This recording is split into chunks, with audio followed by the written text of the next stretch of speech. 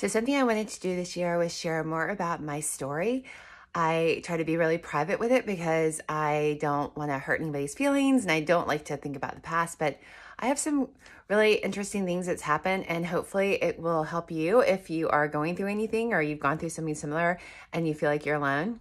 And by the way, I'm calling these live from the bedroom floor and I'll be doing these throughout the year on this page to share more about me and I hope you enjoy it.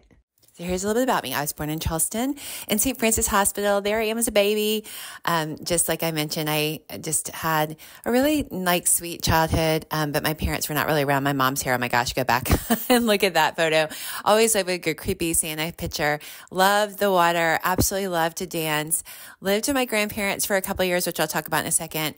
Was in Charleston. My mom loved taking us. So a big part of my story is my parents divorced when I was 3, and I went and lived with my grandparents. My sister and I lived with our grandparents for a few years. And y'all, I love my grandparents, love them so much. They're both deceased.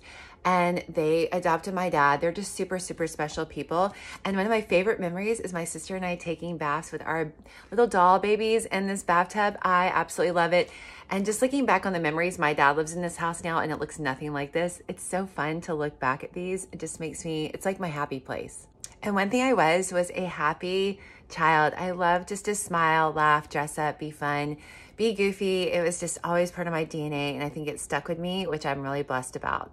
Other crazy fun fact, when I was going through all these photos, and I have a lot of them, this was the only photo I have really with my dad besides when I was a baby and with my mom. How crazy is that? I'm sure they have some more, but that was it for my collection. But that's the first part of my story. My parents divorced when I was really young. I lived with my grandparents.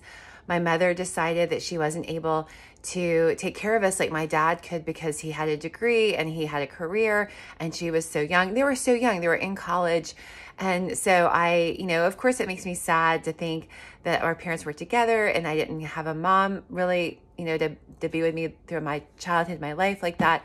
But, it just was part of who I am. And I had so many great memories of my grandparents that I will treasure all of my life. And, you just kind of look back at your story and say, okay, so I went through this part of my life. Hold on.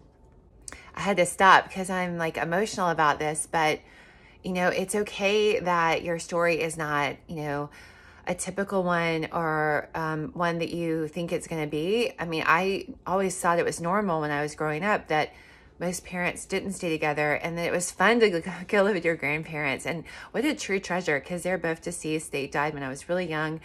And I just look back and those were the happiest memories of my life, the 2 years or so, whatever years I lived with my grandparents. We did so many cool things together. It was so much fun. They loved, grandparents just love you, hopefully love you so much. And they really did. And I'm super blessed. So I don't look like, there are some moments in my life where I was like, gosh, I wish I'd had a mom to help me do all the things you do as a girl. But my dad was really, really busy, but I am glad that I had the sister I had who really led me and groomed me and was there for me through everything. I mean, I look through all my photos and everything I see is mostly me and my sister. And I'm so, glad I had those moments with her. And so, it's okay to looking back, of course it hurts me some, but think of the positive moments and treasure those because that's really what's important is not being bogged down by the fact that you don't have this or that, or your life is not typical, but that you had this and that. I had so many fun, really cool moments. I remember when I was in middle school, in high school, my dad was single at the time and we were free birds and we did so many cool things.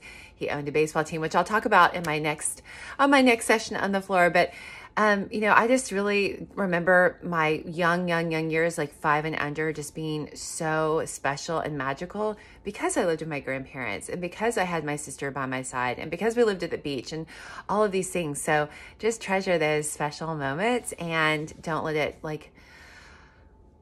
don't let it be a hindrance, let it be a blessing. Another funny thing, I used to suck my fingers. I think it was those 2 fingers. I had warts on them. I sucked them till I was in middle school. I would hide behind pillows sucking my fingers. And here's me, a picture sucking my fingers. And I was really young. I'm sure it was an anxious thing I did. But yeah, I mean, it's just all these like little things. So just embrace your story. I can't wait to share mine. Hopefully you enjoy it and you learn and you grow and we just connect more. That's my goal this year, is to be vulnerable, to share more. And I appreciate anyone who watches this and supports me and loves me for who I am. I love you for who you are very, very much.